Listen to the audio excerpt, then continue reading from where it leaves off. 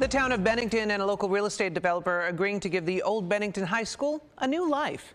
After a number of failed attempts to convert the century-old former Bennington High School, a newly agreed to $30 million project was sparked by the town of Bennington.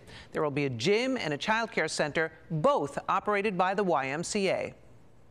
The gym will be renovated, and then they'll have a weight room and some locker rooms, and that will all be run by the YMCA. And then the senior center will be relocated there, and so we're going to build out space for that. And then there'll be a commercial kitchen with an auditorium and some offices for Meals on Wheels. The real estate company partnering with the city will be footing 90% of the bill. They've secured 60% of that as they await more state and federal dollars. There are plans to break ground for the 18-month project by March of 2024.